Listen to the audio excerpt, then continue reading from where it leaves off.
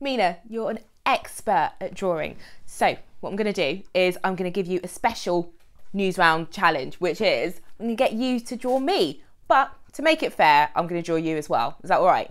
Cool. How did you first get started in drawing?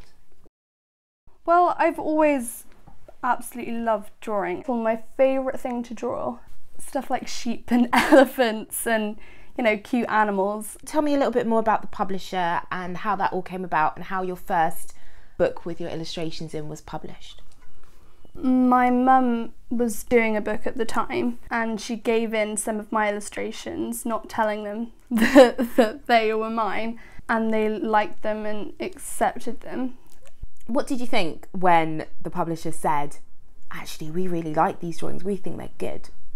It was amazing. I was so proud. We're kind of halfway through now. Mine's not that great, but how's yours getting along? Oh, not great either. Okay, well we'll keep cracking on, that's fine. What did you feel when you saw the final drawing on the page? It was so exciting because it was always something I dreamed of, to actually see my drawings and stuff in a book, so it was amazing. You've done so well already at such a young age. Thank you. But what else do you want to do? I'd really like to do some more mature drawings, maybe in a book for older children. I can't believe the time is up. I've had so much fun. Same. Okay, so shall we unveil our photos or pictures? 1, 2, 3. Ah, I really tried. I did try. Yours is beautiful. Thank you love so that. much. It's wonderful, but I love mine. It's stunning. I don't know. I think I should just stick to my day job, really.